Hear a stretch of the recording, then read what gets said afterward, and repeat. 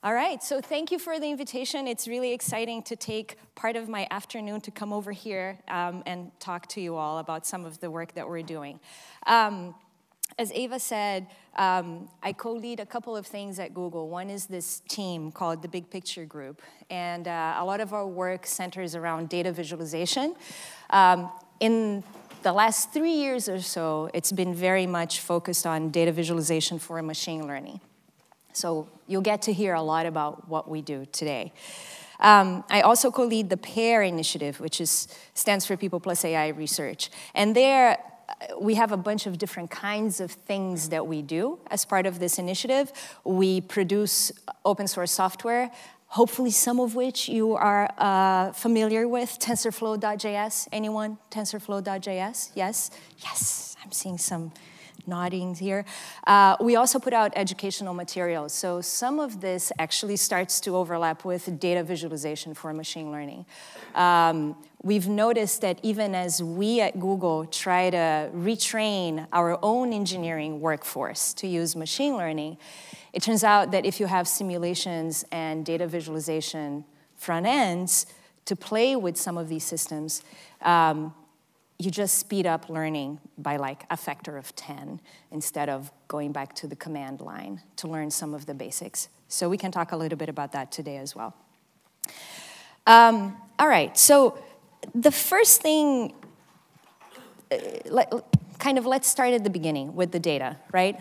Why might you want to visualize your training data, and what's special about your training data?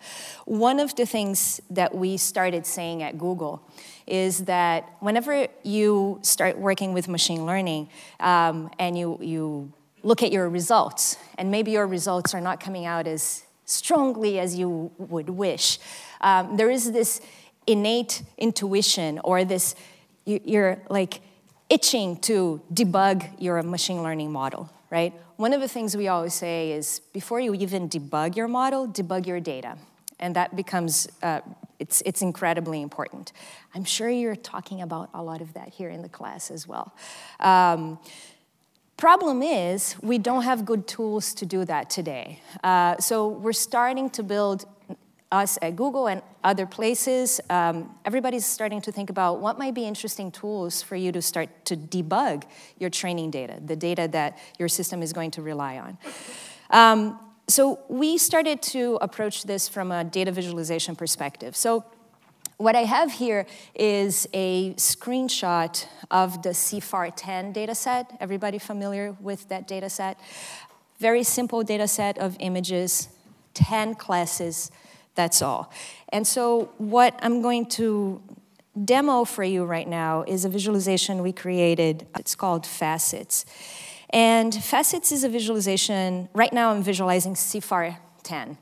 And all I'm doing, as you can tell, is I'm just looking at all the pictures. These are not all, it's a sample of CFAR10, of the pictures in each class. And I can very easily zoom in, and I can see what the pictures look like. I can zoom out.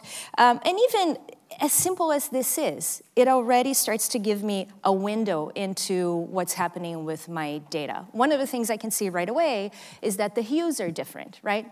Something you may expect. So the top row here is airplane, and you can see that it has a ton more blue than, say, bird or cat or deer. And so does ship. That may be expected, right? Because I take pictures of airplanes against the sky, and I take pictures of ships against the water. Okay. But then I can start to play some interesting games. I can say, show me the same data set within each category, but now I want you to arrange this in terms of hue distribution, okay? So now I can start to see, okay, these are little histograms of my pictures per category, per hue. And voila, what are the bluest of the blue airplanes? Or there might be some interesting blue birds here. Okay, these are also against the sky. That's interesting. Let me see, I have some reds on airplanes. Okay, interesting. Just a very easy organic way to start looking at my data. I can also look for things like, okay, what are the classes of, in my data set that have the most, if you will, kind of equal distribution of hues. You get to things like ships and trucks and so forth. And you have these bulges of kind of earthy tones for the animals, right? Which makes sense. I can also start playing other games. So I can come here and say, okay, now give me a confusion matrix of my data. And again, the confusion matrix is going to pair each one of these rows is what the system thinks my image is, versus each one of the columns is what the humans have hand-labeled my image to be. So the good news to me is that right away I can see that the diagonal is the most populated set of cells. That's good, because that's where my system and the humans agree, right? And another interesting thing I can see here right away is that I have a couple of cells that are highly populated. I have this cell here, ton of pictures, and I have this other cell here, ton of pictures. And sure enough, my system is getting confused between dogs and cats, okay? So that already might start to give me some hints as to what I might want to debug about my system. Maybe I need to give it more images of cats and dogs, so it does better on those classes. Now keep this in mind. This is CFAR 10. This is kind of a hello world data set of machine learning. Everybody looks at this data set. Everybody benchmarks against this data set. It's been looked at by thousands of people, right? So we started visualizing this, and we're like, oh, okay, so my system is very sure that these are not cats. So let's see what the cats are that my system is very sure are not cats. Interesting, okay, so I can see how, like, this guy here has big ears, maybe it's getting confused about that, all right. But then we started seeing some interesting things. I challenge you to find something in the bottom rows that is indeed not a cat. Anyone? A frog, yes. Look at this. This was hand-labeled cat, but my system is 100% sure it's a frog, and I have to give it to it. I think it's a frog. I don't think it's a cat at all. But why does that matter? It matters because just by giving you the ability to look at your data, you can start to see actual mistakes in your data, right? And again, this is a data set that thousands of researchers and practitioners use and benchmark against. And nobody knew that there were a couple of mistakes there. Interesting things, right? So again, just creating the ability to look at your data very easily can get rid of a lot of headache for you. So that's Facets. And we open sourced Facets. So Facets is available for anyone to use. And it's been downloaded a bunch of times. You don't have to use it for machine learning. It's a visualization tool for any kind of faceted data set. So you can use it for anything you want. And here at MIT, people have started using it. So Joy, for instance, at the Media Lab was using Facets to look at racial bias, racial and gender bias in facial recognition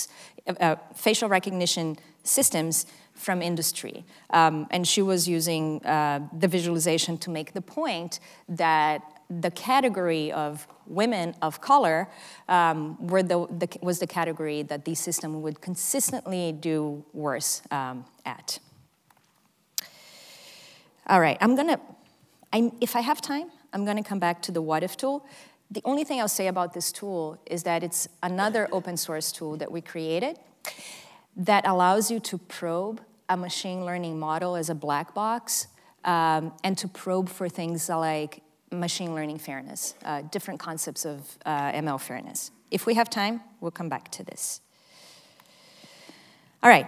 So we just talked about the importance of looking at your data. Now let's talk a little bit about what can you learn when you're looking at your model.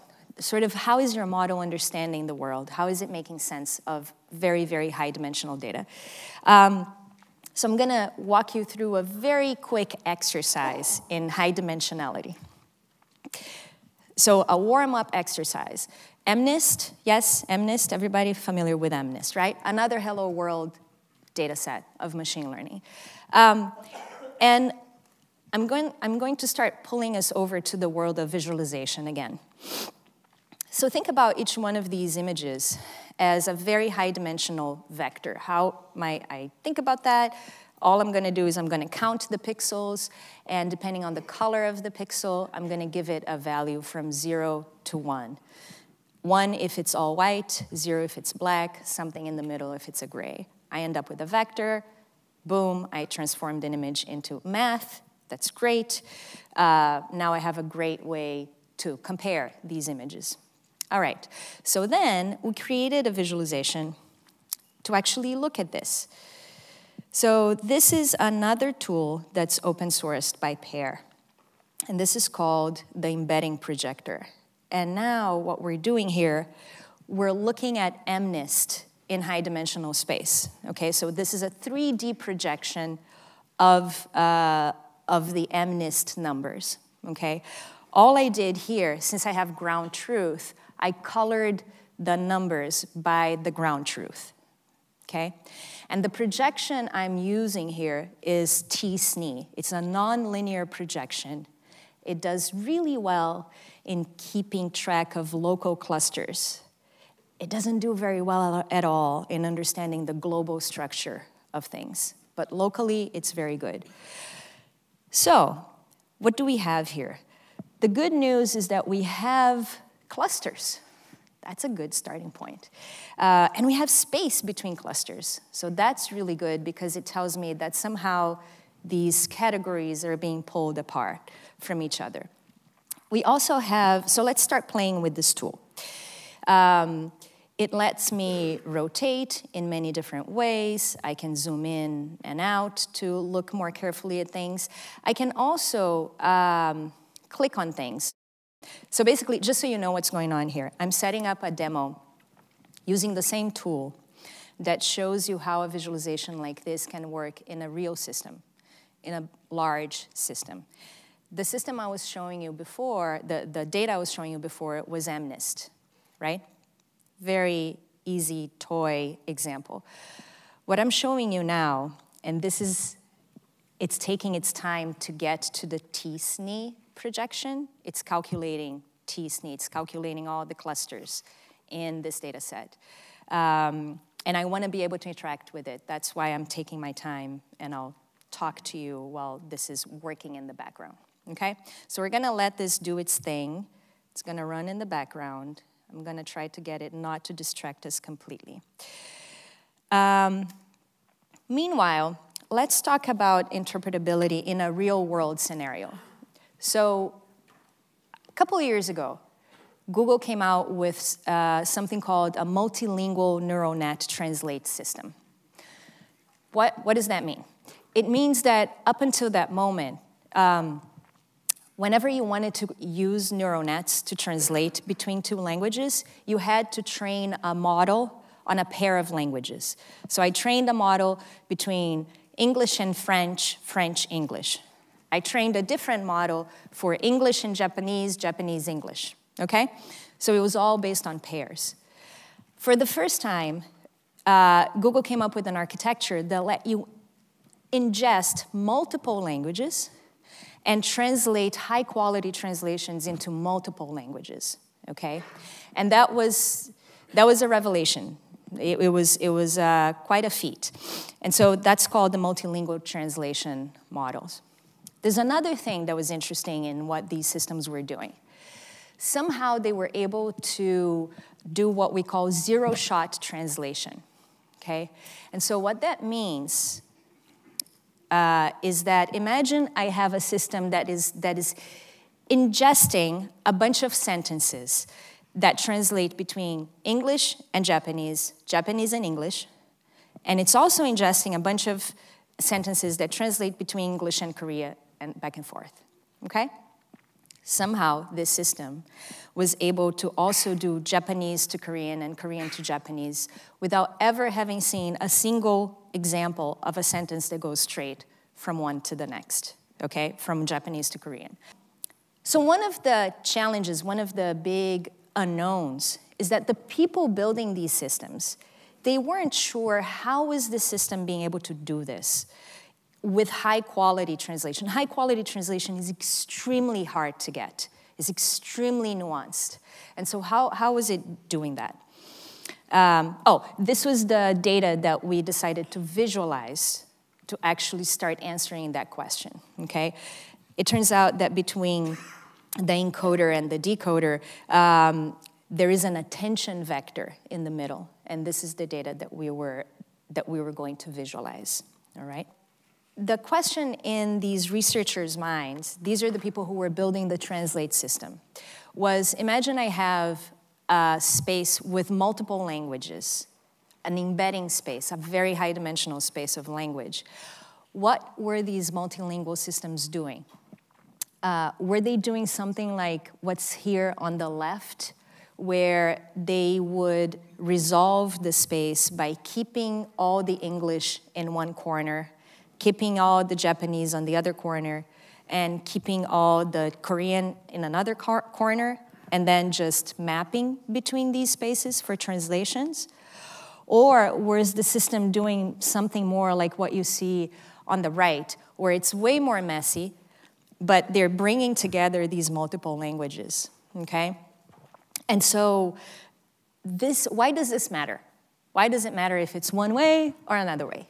It matters because if what the system was doing was mixing up the different languages in the same high-dimensional space, it had a very specific implication, which meant the system didn't care as much that one string said, for instance, home, and another string said casa.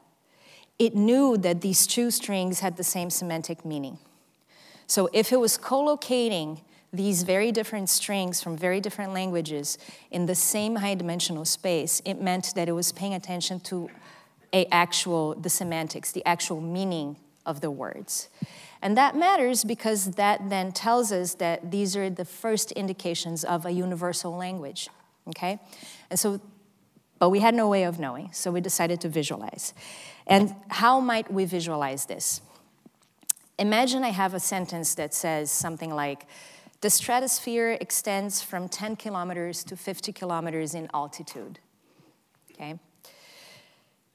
What does that look like in high-dimensional space? It looks like a bunch of points where some points are going to be closer together, like the 10 and the 50, maybe, because they're both numbers, okay? So again, location has a specific meaning here in high-dimensional space. And then what we do with the visualization is we connect these dots. And so that is my sentence in high-dimensional space. It's the path of my sentence. Okay, so now I have my sentence in English. What does this look like when I have when I have a translation? Does it look like this, where I have my English sentence in one corner and I have the Portuguese version of that sentence on another corner? Or does it look more like something like this? Okay, and so this is what we're trying to find out. So the visualization for this, let me see, is actually this here. So what I'm showing here, again, we're back in the embedding projector, and I'm visualizing a multilingual system that takes in English, Japanese, and Korean. I am coloring each one of those languages by a different color.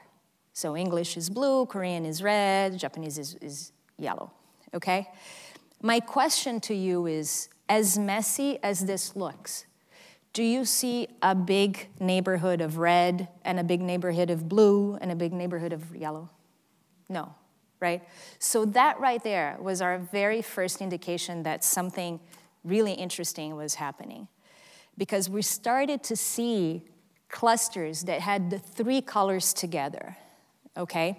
And so the thing that I was hoping to show you, but I don't know that I'm going to be able to show you. Let me see if I can. Oh, maybe I'll show you like this. So if I do a search for stratosphere, will it? Oh, it just did a bunch of stuff here that is not helpful.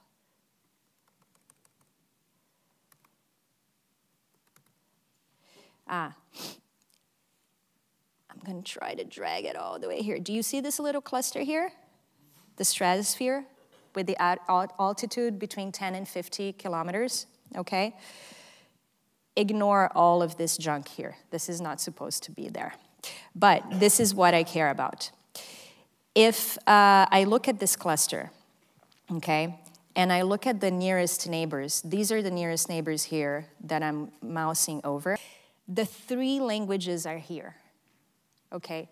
And my nearest neighbors for that sentence in English, both in Japanese and in Korean, are all in that cluster, all right? So that, in fact, did you see I just clicked out and you see the cluster has 3 colors here? So that was our indication that this was actually the beginning of a universal language.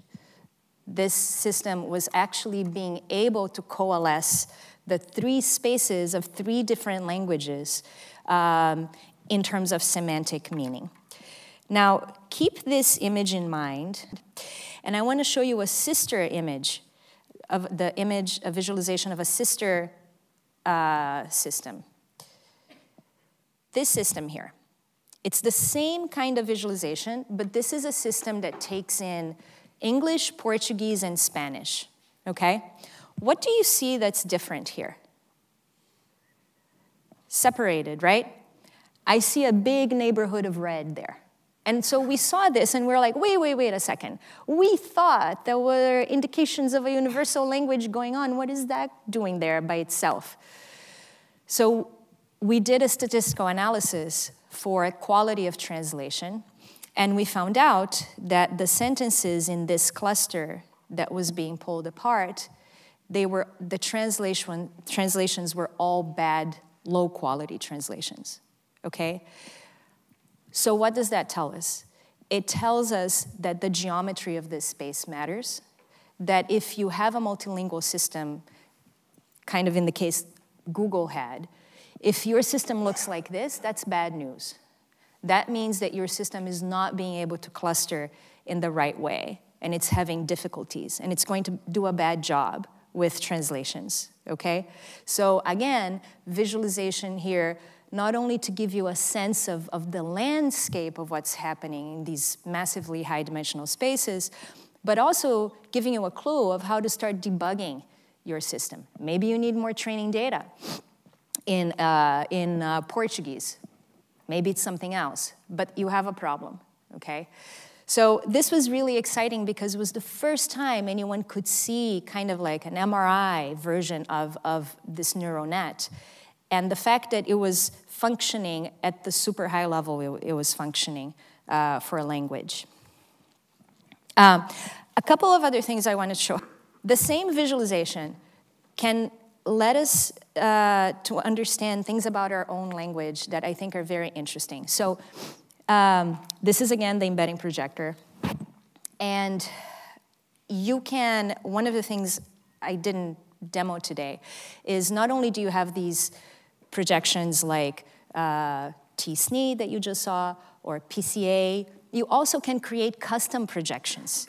You can say, let's look at the English language. So imagine each one of those dots is a word in the English language, okay? And now, what I want to understand is the notion of biases in our language, okay? You may be familiar with papers like this one about word embeddings and the fact that you can do calculations in the direction of certain vectors. So you can say, oh, look, you know, in word embedding space, if I take the direction between China and Beijing, if I take that direction and I follow roughly that direction from Russia, I'm going to end up in Moscow. Okay? If I follow that direction for Japan, I'm going to end up in Tokyo, and so on and so forth. So there are these meaningful directions in word embedding spaces that are incredibly powerful. So now let's use that to start visualizing language. What I did here is I went to the embedding projector that you just saw, and I looked for the word book, okay? And then I filtered all the words by the 100 top nearest neighbors to book. So I have words like biography and publishing and manuscript, all the nearest neighbors to book. But then I said, okay, now I want to see these words along the following projection. I want to give an axis that goes from old to new. So the closest, the more to the left a word is, the closest to old it is. So let's see some of the words. I have poem, manuscript, author, story, okay?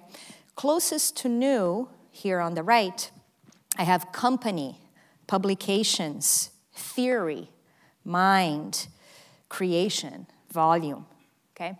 Okay, interesting. Now let's look at a different set of words. My axis now is man to woman, and my focal word, my anchor word is engineer, and all of its nearest neighbors. So I can tell already the engineer is closer to man than it is to woman. By the way, the y-axis doesn't mean anything, it's random. Just pay attention to the x location, okay? So closer to man, I have engineers, engineering, electrical, electronics. I have a really interesting word here at the bottom, but I can't. Look at the bottom, I can't point. Michael. Michael is one of the top nearest neighbors to engineer. That's crazy. Okay, and then close to woman, I have journalist, lawyer, officer, diplomat, writer, poet. Okay, let's keep going. My new anchor word is math, between man and woman, next to man, computational, arithmetic, flash, computation, physics, astronomical, so forth. Next to woman, psychology, instance, procedural, art, educational, library, and so forth. I changed my axis now. It goes from Christian to on the left to Jew on the right. And my anchor word is moral. So close to Christian, Christian, beliefs, religion, faith, religious. Closest to Jew, intellectual, psychological, serious, educational, sexual, liberty, ethical, so forth. Okay? Why does this matter? It matters because it starts to, to me, this is kind of like the canary on the mine about, this is just language. The data set here, remember we were talking about training data being incredibly important? Word2Vec, which is this data set, it's from hundreds of thousands of publications. It's just how we use language in the real world, okay? So when you are training your machine learning systems based on language, one thing to keep in mind is the fact that you're training on a biased data set. And so being aware of these biases can actually be incredibly important. And hopefully being able to use tools like visualization tools starts to give you a way of even becoming aware, acknowledging, understanding, and hopefully trying to mitigate some of these effects. I think I'm going to stop here and open up for questions. Thank you.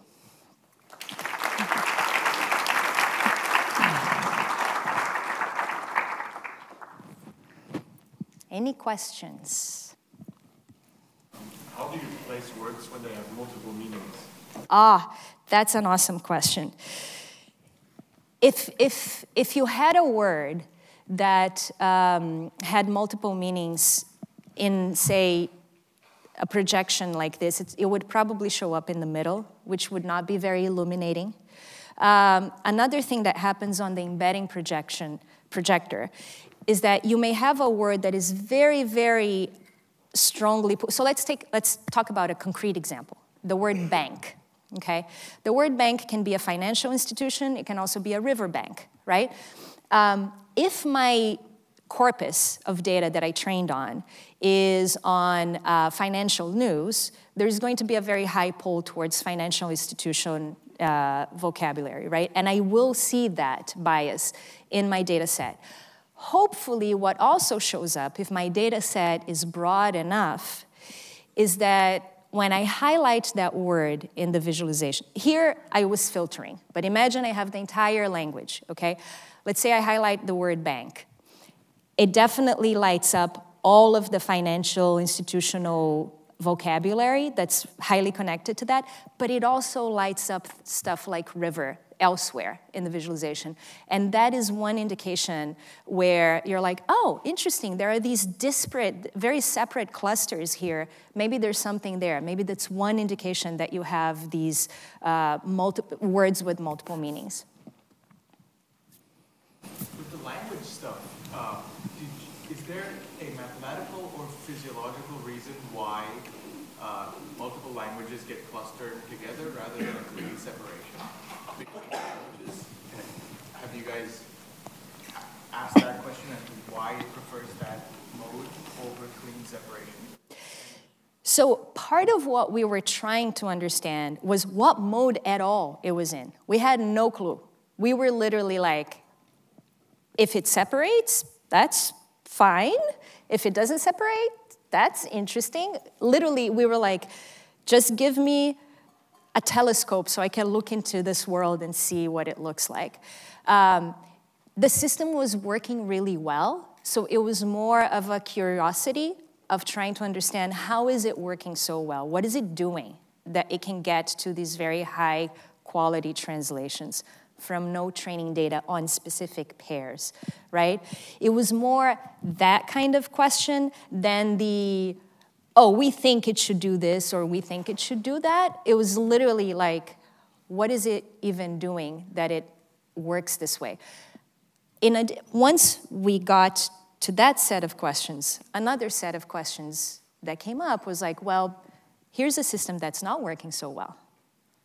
Why is it not working so well? And so that was the point that I was trying to make when I showed, oh, look, this system between English, Japanese, and Korean that was working really well, that looked like this, okay? Now let's look at a system that was not working so well. It's a sister system. Oh, okay, here's a clue about why maybe it was not working as well. Does that make sense? Yeah, sure. For these types of biases that could crop up change, I mean, there might be different biases for each culture and the language that is with it, and having a difference between those, could that interrupt the quality of the translation then? In terms of biases? I mean, like if one language has a very different set of biases, so you can make this word map for that language, it might look different than a word map. Oh, yeah. I think one thing that would be wonderful that I don't know that anyone has done yet is exactly what let me know if I'm understanding your question correctly. I think it would be wonderful to compare embedding spaces of different languages, right? It could be that in English, we have a set of biases that maybe don't exist in Turkish. I don't know. And even trying to understand, for instance, what are the nearest neighbors of a given word in English versus nearest neighbors of a given word in French? How much does that set of, how do those embedding spaces differ? I think that would be incredibly interesting. If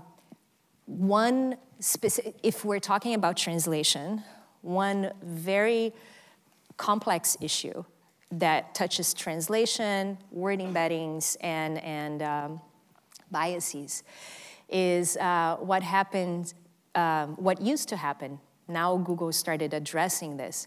What used to happen when you went to Google Translate and you said something about a doctor and a nurse. The doctor is coming and the nurse will see you, okay? So when you were to translate between languages that have gender, like English, to languages that don't have gender, like Turkish, it turns out that so imagine it going the other way around. Imagine I have that sentence, the doctor is coming to see you, in Turkish, and I am translating that into English on Google Translate. Google Translate would translate it into, the doctor is coming to see you, he will look at your exams. There was an assumption that it was a he. If the word being used was nurse, there would be an assumption in English that the pronoun following nurse would be she, okay? even though the original, the source language, had no notion of gender whatsoever attached to any of those words, right? And so Google had to proactively work out a solution where it realizes it's coming from a non-gendered language to one that has biases in terms of professions and gender, and give users a solution like, oh, the doctor is coming to see you. He/she will talk to you next, or something like that. So these are the kinds of biases you want to be aware of and try to mitigate, work around. Yeah, but what's the philosophical basis of mitigation, right? You're sort of arguing that statistically these decisions are made by looking at the data. Let's say we know that nurses are 90% female, right? That's just the data. It's not a bias or an unbiased. So if you're looking at the mappings of the translation, it should pick up an order of magnitude disparity. So you're sort of making an editorialized political philosophical decision as to what correction you make, right? And now it's just reflecting essentially your or Google's or whomever's personal bias and injecting a correction to overwhelm the statistics. Now, that's a very interesting point, because part of what we're trying to do is we're trying to understand what is the intent on the user side. So as a user, I want a translation to my problem, which is I see a sentence in Turkish and I have no idea what it means in English.